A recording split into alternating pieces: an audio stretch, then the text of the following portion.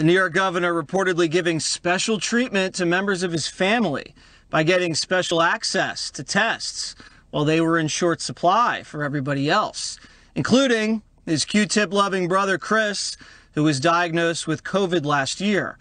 CNN is getting ripped to shreds after trying to defend the anchor, claiming he simply, quote, turned to anyone he could for advice and assistance, as any human being would, end quote. All right, Greg, you know I like perks. Yes. I'm all about it. Me too. I like special treatment, too. Yeah. Some of the things I like the most. So tell me, I'll play devil's advocate. If you're the governor and you have access to tests and your brother has the sniffles, maybe send him a free test by one of your guys. Is that so bad? They scratched each other's backs with that giant Q-tip. Like, he went on his brother's show. He gets the testing. So is this another story that Chris can't report on because he can't do the nursing homes, he can't do sexual harassment, the COVID test scandal? Pretty soon, all Cuomo's going to be able to report on is what Brian Stelter had on his corn dog. But here's why it matters. It's a funny story, but here's why it matters. Chris Cuomo and I would say Don Lemon are the faces of the shame network, right? CNN is the shame network.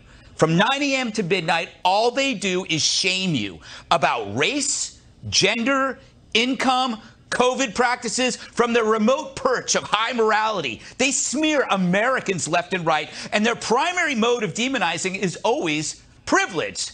And this is a story about privilege, right? So think about this. I love that Q-tip. While they were doing prop comedy right there, the media also indulged it. Celebrities loved it, overlooking the constant death at the nursing home. So people are dying. So my theory is the Q-tip killed way more people than QAnon ever could, but it was CNN who did the special on QAnon. They should have done a special on what was going on with that Q-tip. All right, Dana, what was CNN's response? Do you think that passed muster with you? I know you're the best analyst when it comes to press releases. Oh, thank you so much. I love that they, again, trying to shame people. How dare you question that Chris Cuomo, who was not feeling well, was just being a human just like anybody else and reaching out to his brother, the governor, to get a test before anybody else could. I mean, obviously anybody would do that, they're saying. And also, Chris Cuomo talking about humanity, that guy staged his reemergence from the basement after he had broke his quarantine. Yes. That's crazy. Yeah. If I were the CNN spokesperson, I would have said, Chris, you're on your own on this one. Juan, are you going to tell me that DeSantis also gave free tests to family members? Don't talk about DeSantis, okay? I won't. But since you brought him up, I'm glad you took care of it for me, Jesse. But I will. Okay. but I will say that I think this is an example, to my mind, abuse of public trust, especially when it comes to a benefit to your family or to your friends or to your the people who are in your inner circle.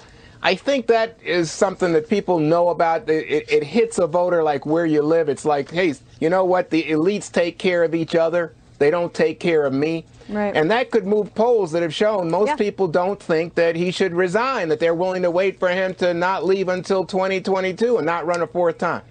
The other point, though, and this goes to what you mentioned about that Florida governor, and you told me not to name him, I won't, is that I think that if I was the press secretary for 49 other governors and thousands of mayors in this country, I would be like, whoa, I don't know what's coming if they look at me, because I think a lot of politicians play this game. I do. So, I mean, he's got sexual harassment. He's being impeached. He's got the nursing home.